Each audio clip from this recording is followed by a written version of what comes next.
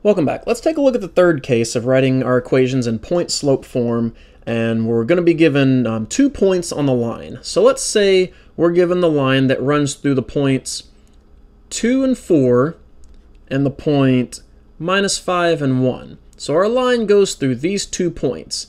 Now let's recall what our point-slope form is. We have y minus y naught equals m times x minus x naught. Okay, this is our point-slope form, where y and x are the coordinates of an arbitrary point, and x naught and y naught, also called the coordinates of a first point, and these are what we want to find along with the slope m. So our answer will be just have y and x, and all the variables will be filled in. So we're given 2 points here, but we know how to find the slope of the line given 2 points. We can use the slope formula to find it. So let's go ahead and do so. It's the difference between the y coordinates divided by the difference in the x coordinates.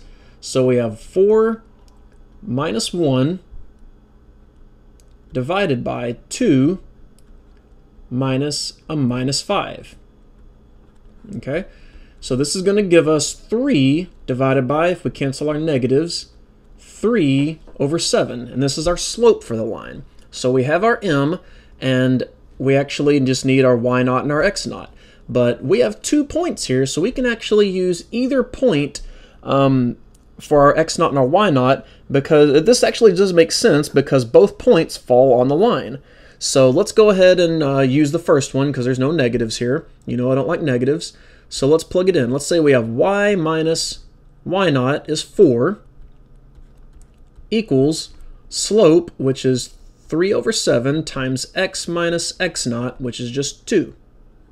And plugging that in, and there's nothing fancy here. We can just drop our parentheses, and 3 over 7 times x minus 2. And that's our point-slope form for our equation.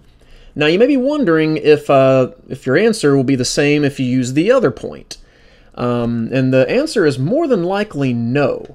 So if we plugged in this point for x naught and y naught, you'll find that actually we'll get a completely different looking answer. But while it's certainly not going to be the same answer, it's nothing to write home about. An equation in point-slope form is not solved for y. So if we convert our answers to slope-intercept form, when our equation is solved for y, it would actually simplify to the same slope-intercept equation. This is because there's an infinite number of points on a given line, because you can choose any arbitrary point for x and y. So we can take any point on the line and substitute it into our equation, and we just simply convert from point-slope form to slope-intercept form just by simply solving for y, and we'll see that indeed it's correct. It's actually a good way to check. So let's keep that in mind. Let's do a few more examples. Let's say we want the equation of a line that passes through the points -3, -2, and 0, 6. Alright, so first thing we're going to need is our slope. So let's go ahead and compute our slope. So we have -2 minus 6 divided by -3 minus 0.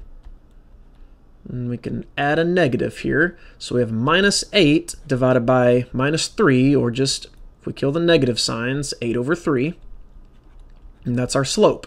Now we can plug either point into our equation for x naught and y naught, but since this one has a 0 in it and this one has negative signs in it, let's go ahead and use this second point.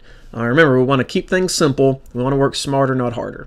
So we have y minus y naught, which is 6, equals our slope, which is 8 over 3, times x minus x naught, which is 0.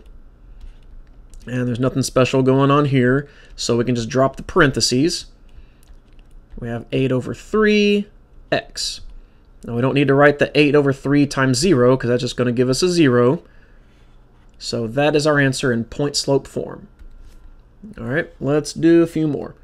Let's say we have the 2 points. We're given the 2 points 7, 11, and 13, 4. Our line passes through these 2 points. We want to know the point-slope form of the linear equation of the line. So first we're going to need the slope. So let's go ahead and find that. We have 11 minus 4 divided by 7 minus 13. 11 minus 4 is 7. 7 minus 13, or 7 plus a negative 13, is negative 6. So minus 7 over 6. Both answers will work. Now we can plug in either point into our equation to get the y0 and the x0. So it actually really doesn't matter here. So let's just go ahead and plug in 7 and 11. So we have y minus 11 equals our slope minus 7 over 6 times x minus x0, which is 7. And our point slope form of the equation is y minus 11 minus 7 over 6 times x minus 7. Now again, I like leaving it in this form instead of, we can distribute this fraction, but I'd rather not because it looks more compact and simplified. Okay, so let's do a couple more. Let's say we have the line that goes to the point 9 over 2 and minus 2, and the point 1 and minus 1. Okay, first thing we're going to need is our slope. So let's go ahead and find that by taking the difference in the y-coordinates and dividing that by the difference in the x-coordinates. So we have minus 2 minus a minus 1 divided by 9 over 2 minus 1. Okay, we can cancel our negative signs. Instead of subtracting, we can add a negative. And this gives us minus 1 divided by, if we turn this 1 into a minus 2 over 2, so we're actually subtracting, so we get a 7 over 2. This becomes, if we write minus 1 over 1 times the reciprocal, whenever we're dividing by a fraction, we don't ask why, but we flip the second and multiply.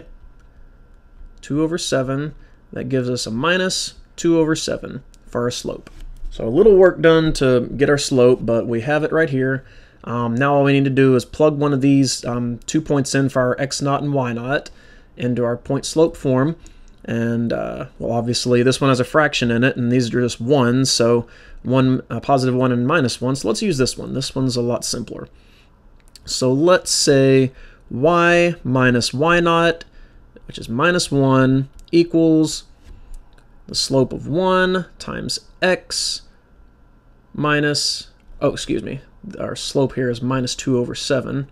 So minus 2 over 7 minus our x0 is 1. These two negatives cancel, which gives us y plus 1 equals, our slope is minus 2 over 7 times x minus 1. And that's our linear equation in point slope form. All right, we have time to do one more. Let's look at this one. Let's say we have a line that goes through the origin, which is 0, 0, and it also goes to the point 39 and minus 16. Okay, first thing we need is our slope. Now we have some pretty big numbers over here, but we also have zeros over here, so it makes life a little bit easier when you have a line that goes to the origin. So we have 0 minus a negative 16 divided by 0 minus 39.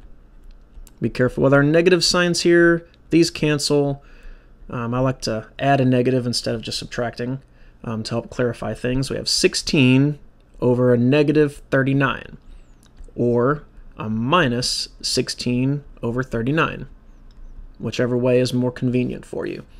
All right, so let's go ahead. We need to choose one of these points to plug in for our x0 and our y0. This is kind of a no-brainer since we have zeros here, so let's go ahead and use that one.